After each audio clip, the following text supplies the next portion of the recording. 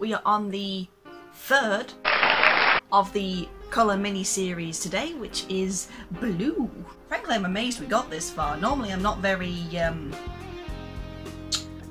good at the consistency thing. It's good, it's great. We are now halfway through the 6 mini-series project. If anyone here is new to what I'm doing, I'm basically tackling my fear of colour and bright things that are not strictly black, white or grey in my own art by using one single colour as the main part of the illustrations I'm doing in this series. So without further ado, let's do that.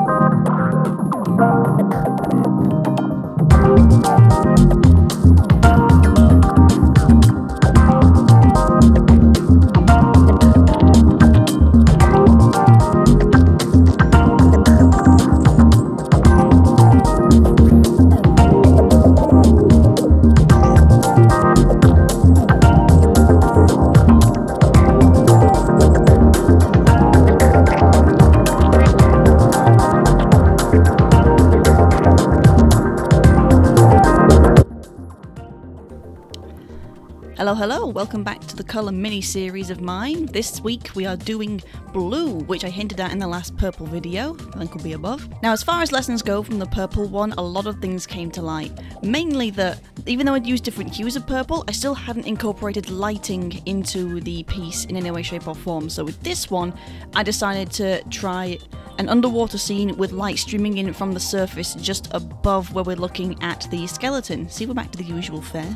And I'm not too fussed about the light streaks being a little bit wobbly, and I tried to keep the blue a little bit denser and darker towards the base of it, and all in all, I don't think I did too bad.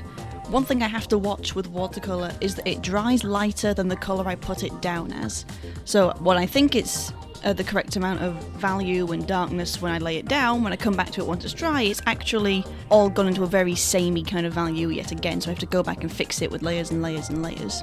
One thing I tried to keep in mind, even though I'm just purely using blue in this one with a slight hint of bluish grey for the fabric, was that underwater, the blue hue of the water obviously mutes all of the colours used, so literally everything from the belt to his clothes to the fabric above had to have the strong blue tone, and trying to find a suitable difference to provide contrast was a little tricky. Honestly, without the lines, I doubt I would have done it in a more effective manner, but that's why I have a line style. That's why I like the additional contrast of black lines versus the surrounding thing, and grey lines providing a little bit of contrast and definition, but not being too bad otherwise. Okay, as I said before, just a quick one this week. The next one in the colour series will be green, and I'm uploading the next local full tries one soon as well, so that should come in handy. Alright, thank you guys for watching. Don't forget to like and subscribe, and I will see you all soon. Goodbye and thank you.